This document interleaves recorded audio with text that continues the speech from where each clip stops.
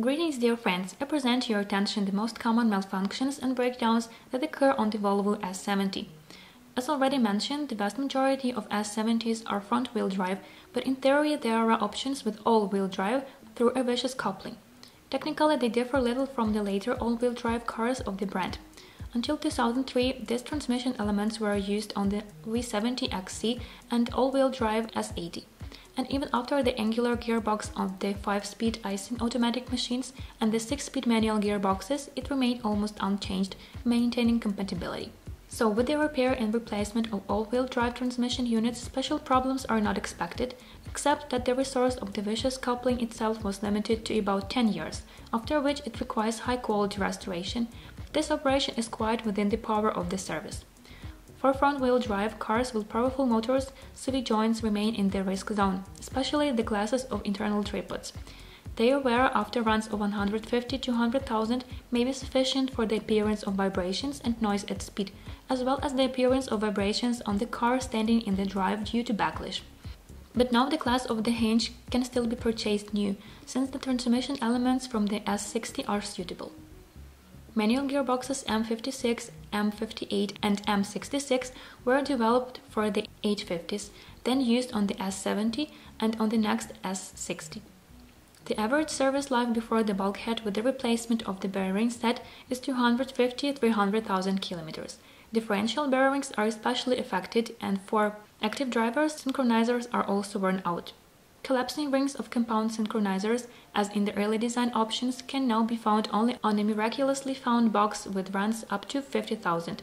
Surprisingly, such units come across in used units from Japan. But the problem is treated quite simply and inexpensively. These boxes generally get over very well. The clutch lives 120–150,000.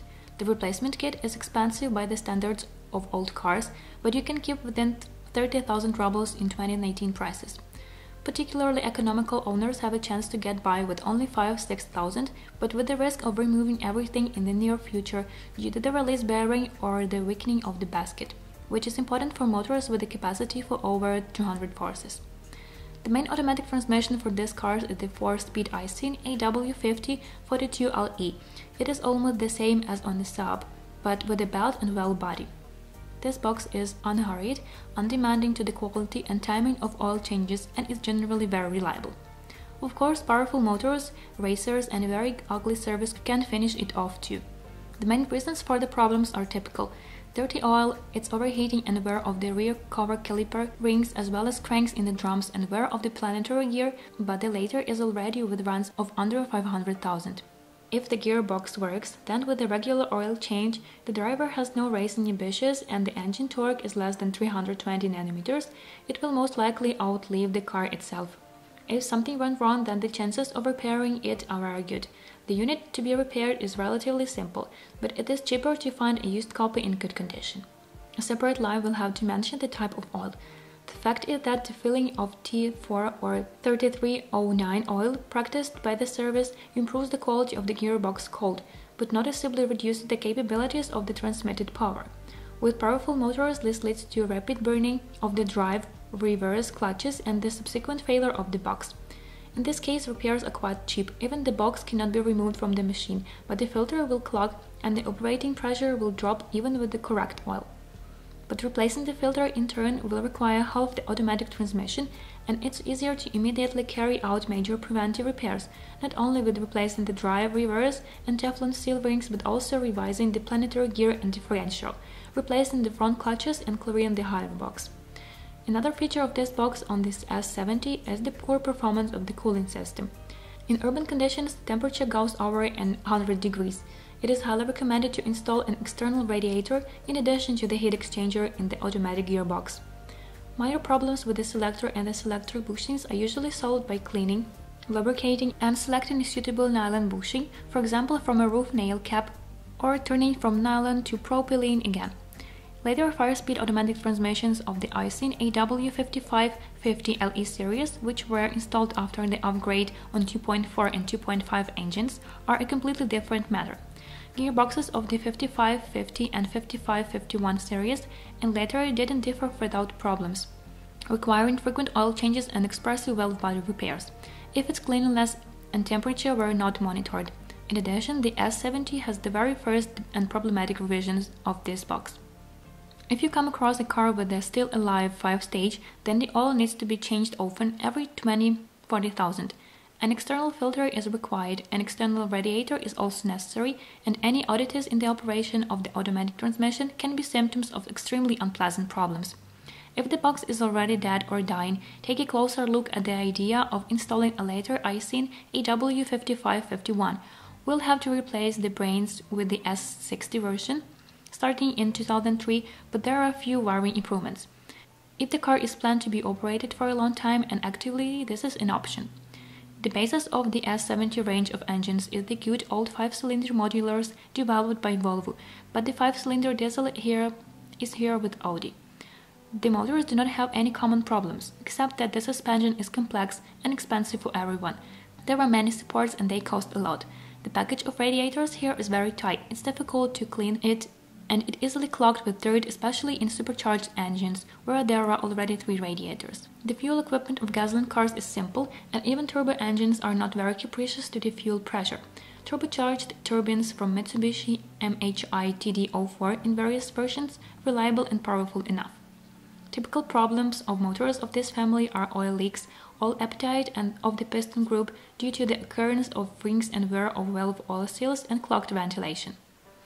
The throttle on turbocharged motors also suffers from leaks and wear of the conductive tracks. The simplest engine options are 10-valve engines with 2.0 B5202FS and 2.4 B5252FS liters. The motors have a simple timing and cylinder head. The safety margin is very large, but the power is not enough for such a machine, 126–144 horsepower. Partially, however, a good moment at the bottom helps out. 2.4 engines with a naturally aspired 20-valve cylinder head are already B5254S with 170 horsepower, which is more than enough for a not very heavy car. But leaks, more complex timing, electronic throttle and cracks in the exhaust manifold increase the cost of operation and the number of breakdowns. The phase regulator valve of 20-valve motors tends to leak at runs over 200 and inflates the timing belt with oil, after which it slips. The inevitable meeting of pistons and valves is a matter of several minutes of engine operation. In general, you have already understood that you need to keep an eye on the phasing. The B5254T and B5244T motors have the same displacement of 2,435 cubic centimeters and 193 horsepower, and are the basic version of the supercharged engine on the S70. Everything is the same as in the B5254S, but it also adds a turbine and a more complex intake. Above are the requirements for the engine management system, fuel and oil quality. These motors do not like low viscosity oils such as OW20 and 5W30, especially in summer. The chances of finding a live motor are significantly lower than for any other. The 2.3-liter B5234T3 and B5233T4 engines for sport modifications are seriously strengthened and designed for higher boost pressure. Regular 240–250 horsepower for them, not the limit at all. With the replacement of the turbine with the TD0419HL, they are capable of 350+ forces, without any special alterations, except that it is better to change the intercooler and conjure with the fuel equipment. The injectors and the pump in the drain are rather weak. Considering that such motors were installed on the T5 and R versions of the S70, it is not worth counting on the fact that grandfather went to church on it.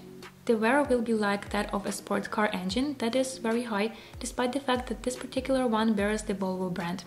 The 2.0 supercharged engines of the B5204T3 series on the S70 are exotic, but they are found among the cars brought from Italy and France.